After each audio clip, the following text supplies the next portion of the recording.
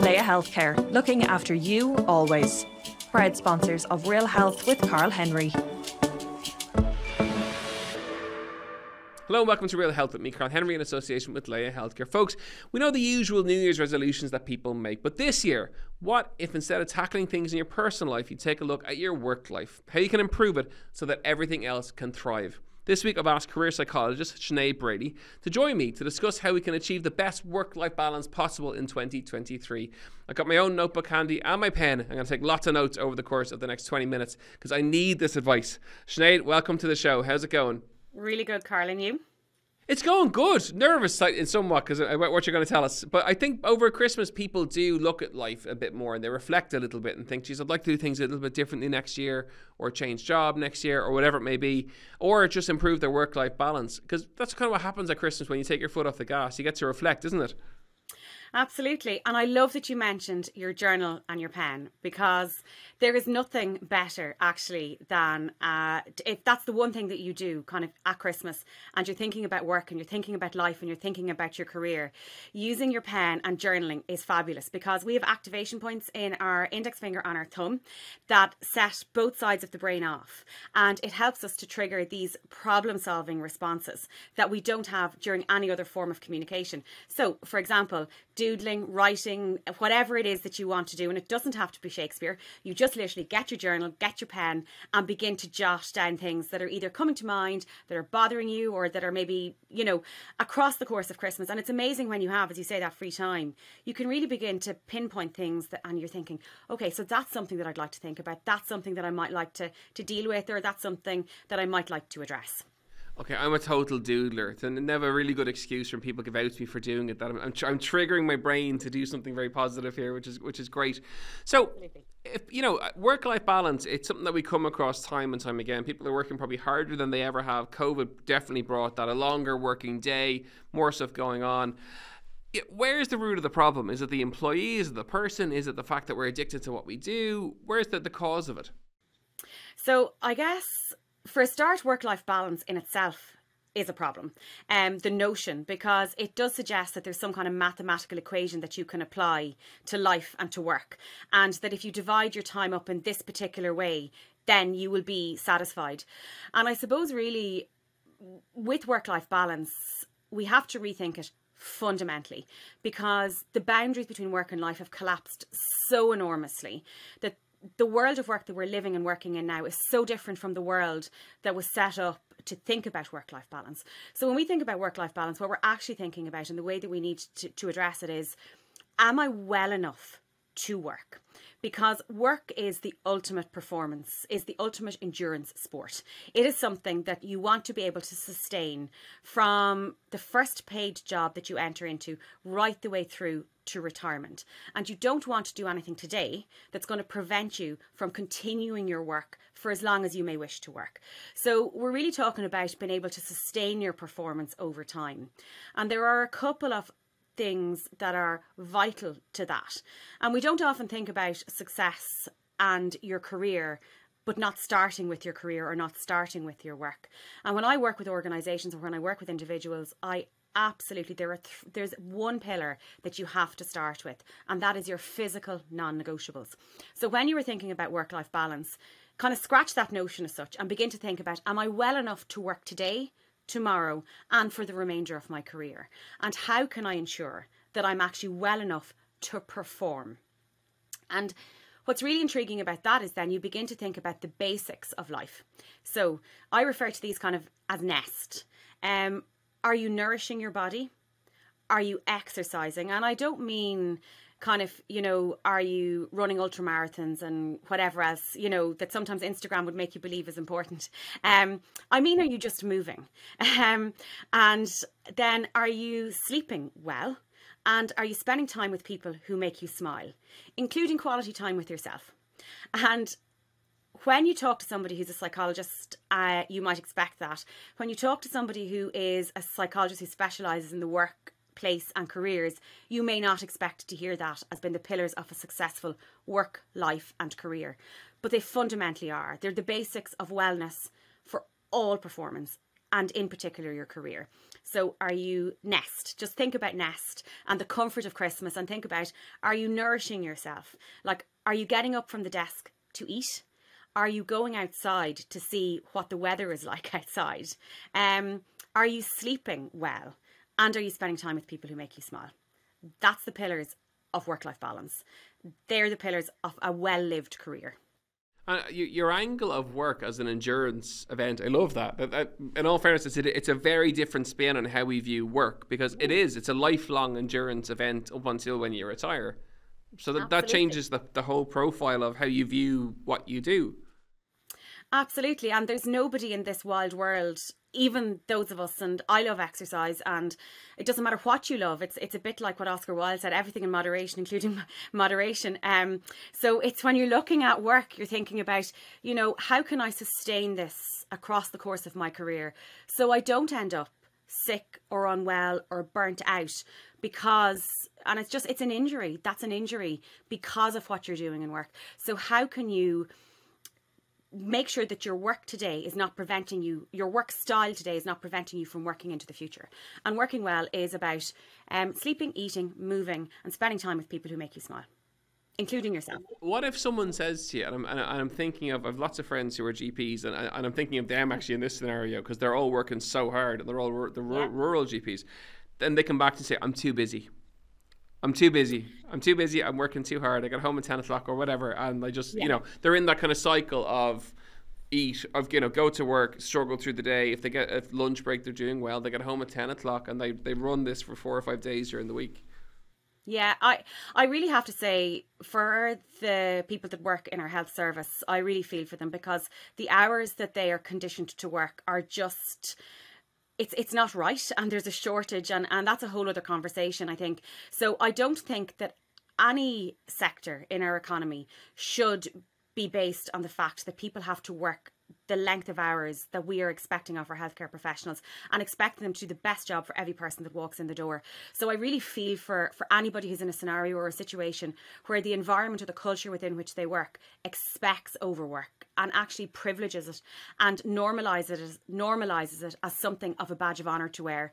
And I think that's really something that we have to address, because that level, like, we know that burnout hits at around 45 hours per week. And that's a combination of paid and unpaid work, not just paid work. So paid work is the job that you go to do in the office or in your local shop or wherever you do your job. But there's also unpaid work that we do, and that's the housework and all of the different things that happens to make a home function. That's also work, and your brain and your body doesn't differentiate between paid and unpaid work. Your body is just active and going all of the time. So anybody or any profession that demands more than 45 hours of work per week as an expectation, as a bottom line, we really have to look at that. And I would say to people, if you are thinking about resetting boundaries, if you are thinking about, you know, how can I do better, look at the big picture and kind of go, you know, by June, I would like to, you know, finish work every evening at 6. And then one small step at a time. Think, how can I peel 15 minutes off every day this week? And then how can I take another, and then layer by layer reduce, because you're not going to feel comfortable. You know, we talk about quiet quitting and all of these different things in the workplace, but the reality is that many people that are in jobs that involve care and involve, you know, a sense of emotional connection to other people, quiet quitting is just not an option. But it's about slowly, piece by piece, regaining a little bit of control. So 15 minutes every day for a week, followed by another 15 minutes the following week. By June, the next thing is you're actually finishing at a time that feels reasonable to you, and you've regained some of the control. And then delegate where you can. And I know in some instances it's not possible to delegate, but, you know, it's wonderful to have a sense of, you know, we can get our food delivered. There's all of these different things, and I know I was going to stop getting my food delivered because I didn't like the way my fruit came. And then I was like, well, let's just throw the baby out with the bathwater. Let's get the food delivered, and I can go down to my local shop. There's a brilliant vegetable guy that comes to our town every Tuesday and Saturday, and I just go to him and I pick out my own vegetables and my own fruit. So, you know, buy time where you can. But it is, what's the smallest thing that I can do today to improve on tomorrow? It sounds just from chatting to you that it's very much like goals. You know, it's like goal setting for a marathon or whatever. And you view work a very similar way, which is you step back, you analyze, you say, where do I want to take this to over the course of whatever, and then work back in small, manageable chunks to get to that point where that's the work style that you want. Absolutely. And it is about small, manageable, bite-sized chunks because, you know, you can think big, but act small. And I think that's the thing with Christmas. You know, so often when we set this New Year's resolution and we decide, well, this is what I'm going to do. And then suddenly you want to do it all. And then when you only do a little bit of it, we give up. Because, you know, we focus on an event or we focus on doing everything all at once. But where we focus on an event and we say, well, when I achieve that, I will be successful or whatever, suddenly you might find yourself back at square one very, very quickly. So what you're doing is you're kind of going, no, this is actually a process. This is cyclical. When I get to June, I'm going to focus on something else. And maybe I'm going to integrate in one other small thing to my 15 minutes and I'm going to replace it with doing something else because I'd love to get out for a walk. So let's start walking and then let's move to doing a little bit of, or I'm going to once a week, I'm going to ring somebody that I haven't been speaking to for a very, very long time. Or I'm thinking about pivoting out of the role that I'm in into an allied profession or into another profession or changing altogether. So I'm going to start to network. And I'm going to network once a week by having a call or having a coffee with somebody virtually or in person. And just begin to think about how this is cyclical. Change is the new permanent. It's ongoing. It's continuous. And how can I become a friend of change and do it in a way that works for me during this season of my life? A friend of change. I like that. It's good. Folks, you're listening to Real Health with me, Karl Henry, in association with Leia Healthcare. This is a fascinating chat. I'm making lots of mental and physical notes as we're chatting to Sinead all about careers. So, presumably, you mentioned it at the start of the interview, and I meant to come back to it, that idea of the non-negotiables. Yeah. That finding your non-negotiables and sticking to them, more importantly. They're like New Year's resolutions. People make them and then don't stick to them. But presumably finding them and sticking to them is a really crucial part of kind of improving not just your work-life balance, but your own kind of enjoyment from the work that you do.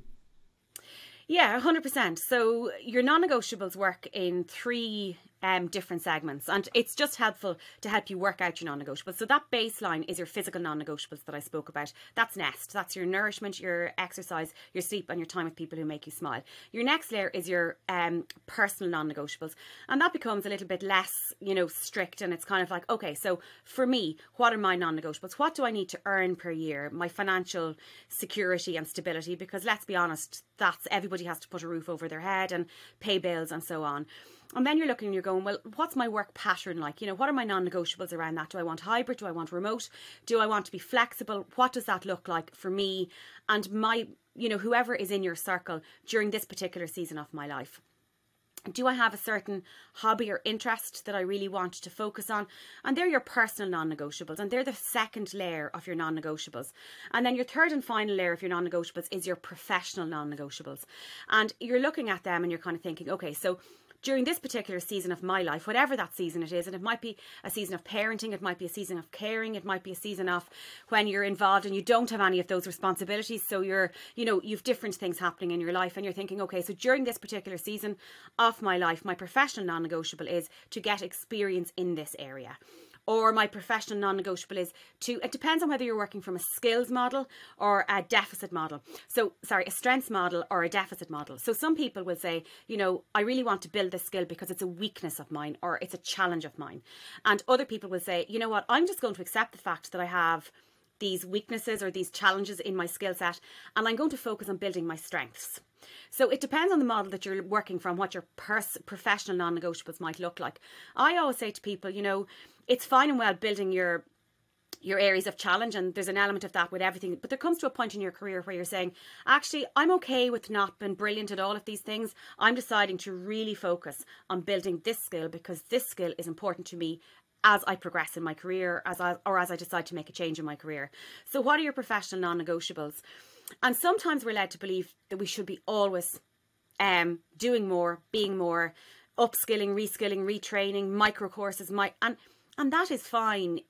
But have a particular plan in place for that. And rather than just willy-nilly doing things for the sake of doing them, do something because it brings you a sense of engagement, because it brings you a sense of joy. And that could be learning to knit. That could be learning to, it's really fascinating. One of the most complex mathematical equations was solved by a woman who was crocheting. She was a mathematician and she was crocheting, and she realised that the pattern that she was crocheting was actually a model for the mathematical equation she was trying to solve. So it was actually through indulging in her hobby, in something that was stretching her, that she solved a really, really big professional problem. So, your professional non-negotiable might be, I want to learn, I want to grow. That doesn't have to be always aimed at your career. Because our career is not all of who we are, it is part of who we are. And I think that might help a little bit as well when we separate. And if we're finding the struggle with work-life balance, it's to separate yourself from your career and go, okay, so that is part of who I am. The other part of who I am is my own personal, self. It's my relationships with people. It's my relationship with myself. I have two big questions for you, I think. The first is, what do people say to their managers? So say they're listening into this chat, they think, okay, maybe I am burnt out, maybe I am overworked or whatever. Or, I want to get home an hour earlier in the evening by June, as we were chatting about earlier on. Where do they go with that? How do you approach it with a manager or with a boss and say, look, people are often afraid of almost like a conflict scenario where they're afraid to go to the boss and say, look, I actually can't work any harder, or I can't do 5 courses this year, or whatever they can't do. How do you approach that? So I think there's a couple of things in that question, and it's a really big question. But I think sometimes if you're working in an organisation or for an organisation whereby the expectation is that you should always be on, you have to ask yourself, if you're no longer feeling comfortable with that type of an environment, the likelihood is that you on your own are not going to change that environment. So you have to ask yourself, is this the right environment for me to be in? And if it's not, that's actually okay. So you might be kind of looking at and going, well, by June, I know that in my current organisation, that's not possible for me to do this. So instead of, you're actually going to be putting in place an exit strategy, and you're going to think, okay, so between now and June, I'm building an exit strategy so that by June, I've everything in place so that when I'm ready to make the change, I can make the change. Or I can have the conversation in June and I can say, I really need this if this is going to work for both of us so that I can be my best self at work, I need to be able to do this. And if you really don't think that that's possible, I would be looking at an exit strategy, because changing culture is one of the most challenging things that you can possibly do, even if the organisation wants to. But if you look up and beyond where you are in the organisation and you look around yourself, and everybody in that organisation works late, stays late, does the courses and works on the weekends, the chances are you're not in an environment where that's going to be heard with open ears. Great answer. I love it. Okay, great. And then, the workaholics who are listening in, and I put myself in the workaholic category. I tend to work a lot. What do you say to them then? And I get the nest thing. I get that, right? So I totally get that. For people listening in who are married to their jobs, for want of a better word, who are those workaholics, what conversation you have with clients like that when you see them? Yeah, so we come back to meaning. So we're looking at, when you think about your job or your career, what is the meaning, the intrinsic meaning of that, and what do you want your impact to be? And then it's to look and to say, is this about quantity or is it about quality? So let's look at, could your quality actually be improved by 1 or 2% and the quantity reduced by 1 or 2%, but you decrease your capacity to increase your capability? So it's really looking at it and saying, how can we start to take things back so that you can actually be and perform at your best self? And the research in your field, and every single piece of research is telling us that when you take breaks, you are better at your work. Your performance improves, your capacity is decreased, but your capability increases. So I would suggest to the workaholics like yourself, perhaps out there, Karl, to begin to take breaks during your day. So these are micro breaks, moments whereby you physically get up after doing maybe 90 minutes of work or a stretch, set your alarm on your phone, you get up and you move even if you don't want to. You integrate those moments into your day. And then across the course of time, you begin to put a structure around focused work where you're really getting in and you've got a core focus and you're getting stuff done. And really anybody is only capable of 4 hours of that per day. The human brain can't function any more than 4 hours focused work per day. And that's where the whole notion of the 4-hour work week comes from. But the evidence is that your brain will only function at capacity for 4 hours maximum, but you need to be taking breaks about every 90 minutes in order to be able to kind of go back in and perform at a heightened level again. So to the workaholics out there, I would say, ask yourself the question, what is the function of your working to the level that you're working? What do you want your impact to be? And then ask yourself, would you like to increase your performance and your capability while increase those things for yourself, but at the same time reducing your capacity, and that can be a really meaningful way to have very strong conversations around how to give yourself the permission to actually break up with your work a little bit. Therapy, it's fantastic, it's great. Okay, so my final question is this: 3 takeaways. We often ask guests who come on for their 3 takeaways they would like listeners to take away from the conversation that you and I that we've had. What would you like our listeners to take away from it? So I'd love people to take away the notion of work-life balance in itself is flawed. And it's to think about working well so that you can be well in the rest of your life. So it's not about thriving in your career or your life. It's about being able to do both. You shouldn't have to choose. And I'd love for people to really take that away. Secondly, the pillars of success in your career are based on your physical well-being, and they are your physical non-negotiables, your personal non-negotiables, and then your professional non-negotiables. And then in the third instance, it's like, work, if it is a source of enjoyment, that's great.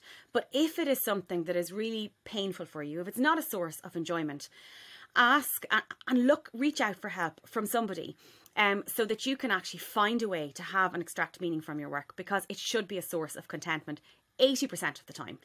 Nothing is picture perfect. You're not going to love everything every moment that you do it. And then figure out ways, small, think big, act small. That might be 4, Karl. 4 is perfectly fine. You've got so much content to give. It's great. We'll happily take 4. It's fantastic. I know you have a book coming out fairly soon. And if people want to find you on Instagram and stuff, where can they find you? So the best place to find me is on Instagram at the Career Psychologist. So Career Psychologist and Sinead Brady. And my platform outside of that is A Career to Love.